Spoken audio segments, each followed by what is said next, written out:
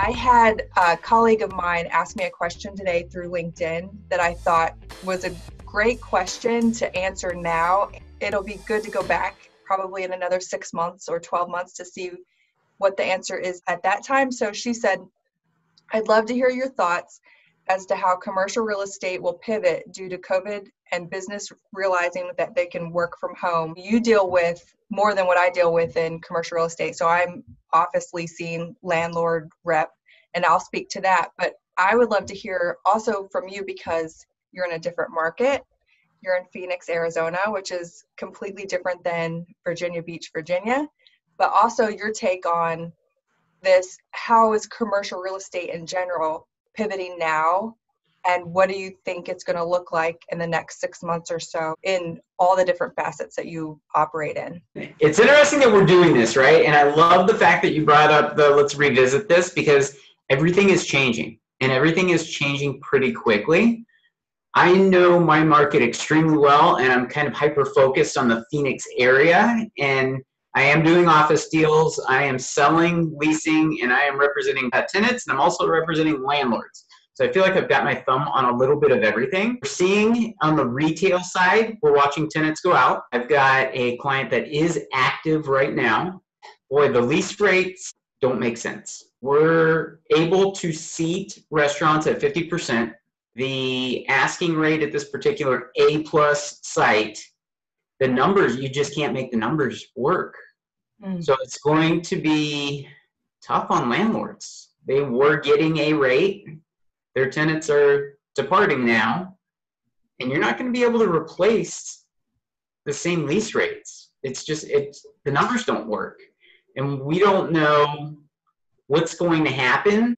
Things change every week.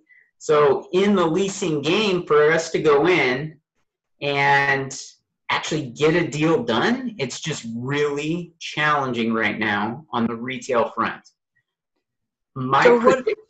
Well, I was going to say, so what are those landlords doing? Are they seeing that? Are they changing their strategy to make deals work, or they're just kind of riding it out? They're riding it out.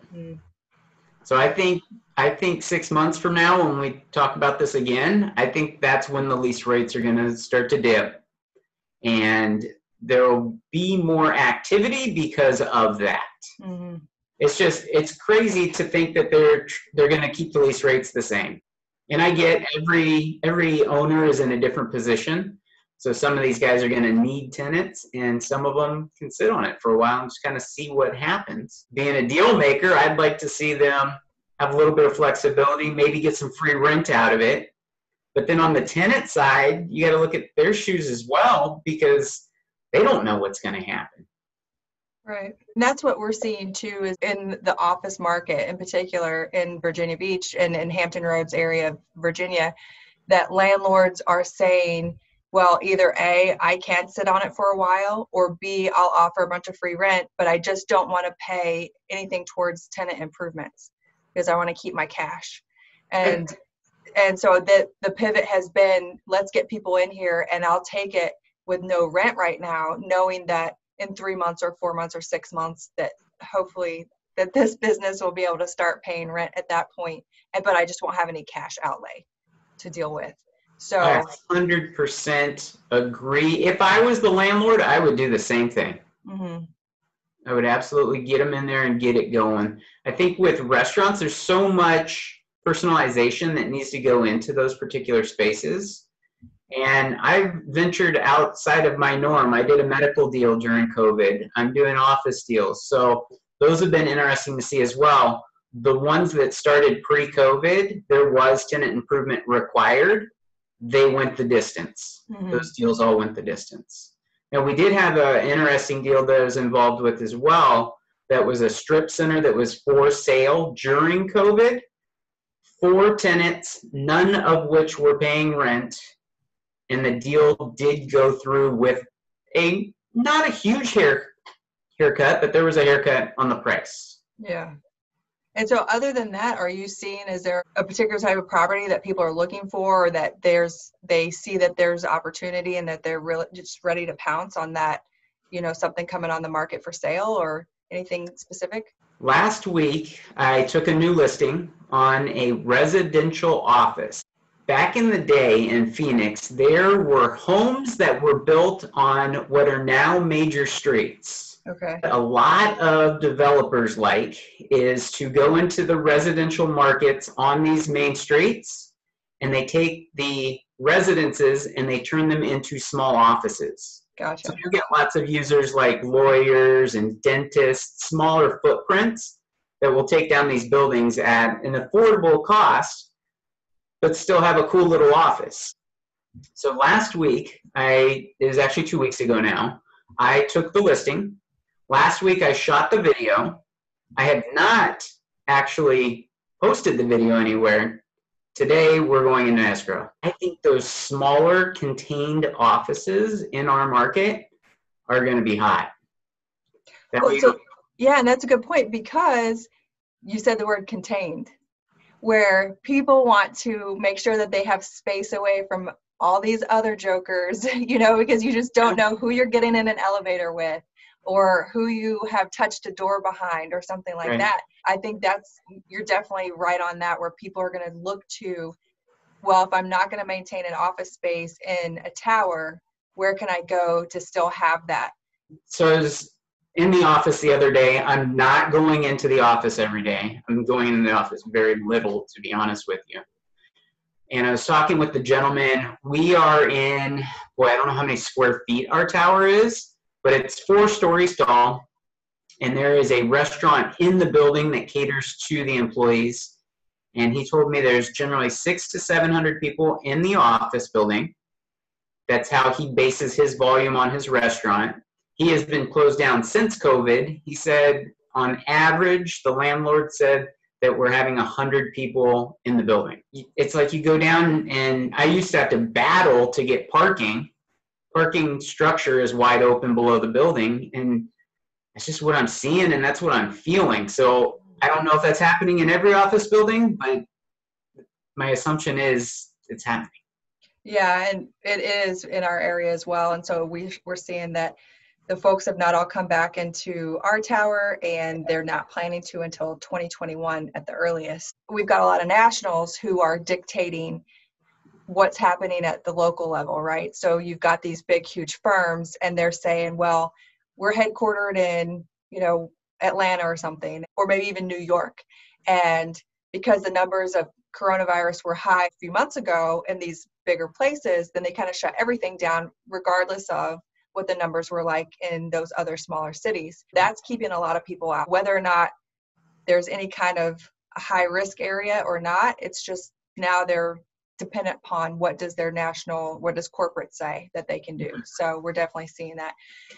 So what about any other things that you're seeing landlords doing to kind of pivot to get those tenants in? An example that I could think of for us is just looking at the different types of amenities to offer when the folks do come back into the office.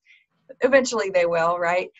What do they have in the building that they didn't have before that are going to make people feel good beyond the, hand sanitizing stations? One of my landlords is talking about doing some sort of outdoor fitness area, because we're seeing that people want outdoor space. They also want some place to do some fitness, and they want a place to spread out and even have lunch outside. So they're talking about kind of trying to incorporate that. Are you seeing any kind of creative ideas for amenities? I think us being in Phoenix, we've always kind of had that sort of stuff. There's not a fitness center. I'll tell you a fitness story though. Okay. I work out at Lifetime, and it's a brand new diamond club.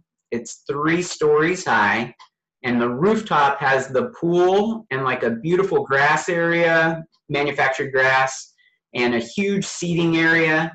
And what they've done to pivot, because all gyms have to stay closed in Phoenix, is very, very limited use, but the swimming pool is open. So they're doing like aerobics in the pool with social distancing. So it's a huge pool, but there's no more than 15 people in the entire pool at once. And then they're doing outdoor yoga on the other side, and they're doing outdoor spin classes. So those type of little pivots, and granted the club is, like, this was the newest, hottest club that just opened in the end of February. And when I go in there, there's 20, 30 people max. So it's great for me, but for the business, it's just like, oh, Yeah. I'm feeling for them. One thing that I am seeing at absolutely every restaurant, though, is their huge signage as far as delivery to the car. Mm-hmm. What I'm seeing at the shopping centers is dedicated parking spaces. That way, items could be brought out to you. Best Buy had a really cool setup where literally you go, you walk up or pull up, and they bring items to you, kind of shopping it. You're shopping in the parking lot. So there are a lot of things that are happening as far as the pivot goes. It's just longevity and staffing and everything else that comes along with it. I just don't know what's going to happen. Yeah, you're right. Can businesses sustain that long term is the question, and it makes sense now. So I think that's the big takeaway too for commercial real estate owners, these building owners, is to look at what can we do right now to make things work, but in the long term, make sure that you're looking at the big picture and not just making some rash decision about what's happening right now in 2020. Because it's one thing to upgrade your HVAC and like spend all this money and do all these things. And then guess what? We have short-term memories. Unless it is really going to be something that you are putting into your building that's going to make sense long-term, I would say keep your money, figure out, short-term little fixes that are going to make people happy in your building. But then other than that, we're going to forget. We're going to go on into 2021. And I have a feeling it's good. We're going to look back and say, oh yeah, we had all that time off and time away from the office, and what was that all about? That's bound to happen. Interesting to hear. It sounds just like everything that you're experiencing is the same thing probably most other locations are experiencing as well, even though you're in a much larger city. Even I think on the smaller scale, people are kind of seeing the exact same things.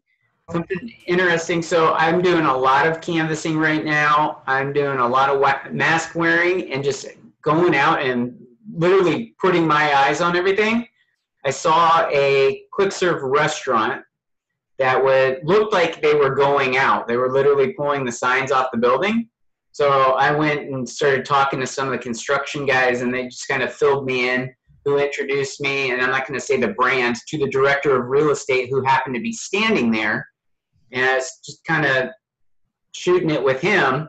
And I said, what are your guys' outlooks? What's going on with the building? So they were just doing a full-on revamp of the building because business just wasn't there. So they shut the whole thing down, and they were gutting it and completely starting with their newer concept.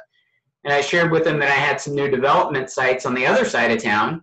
And he said that they're tossing around the idea of having zero seating restaurants, 100% walk up or drive through. So I don't know if that's a knee jerk or if that's going to make sense in the future, but it's interesting to think that that's where their plan is headed. Well, and they are doing it right now during a time that makes sense too, as far as not having the customers. It sounds like there are going to be people like that are able to take advantage of the time that they have, that downtime. We saw that in one of our office buildings as well. It just kind of worked out. It didn't happen because of coronavirus, but they were in the middle of doing this whole lobby renovation. And luckily, it was a great time to do it because nobody was in the office. And that's what we were kind of telling people around April timeframe. If you have these capital things that you need to get done, now's the time to do it when there aren't people in their offices and that you're not going to be messing up their day basically by doing all this construction. So that makes a ton of sense. Yeah, absolutely. I don't want to take up all of your day. I really appreciate you just chatting with me because it's cool to hear perspectives from other parts of the country and people who deal in other types of commercial real estate than I do. So I really appreciate that. Is there anything else that we didn't touch on that you think is super important that you want to get out there today? I did have a conversation with the owner of an office building, a smaller office building that I sold to him. He was trying to kind of figure out how he wanted to re-tenant it. And he was a multi-family guy that had a bunch of 1031 exchange money, and that's how he got into this office building. And I found his theory interesting.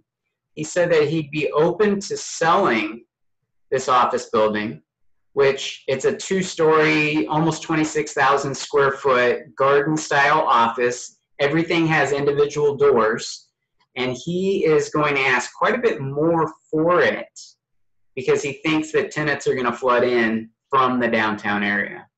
So I'm finding everything interesting right now. I really am.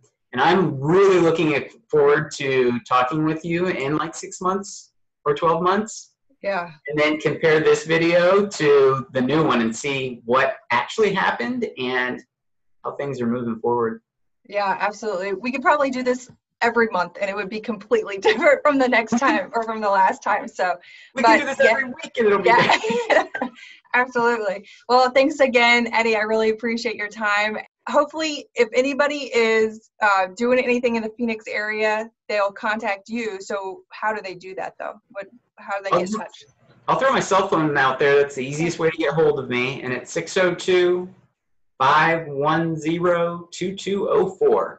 My coach said you always have to say it twice. 602-510-2204.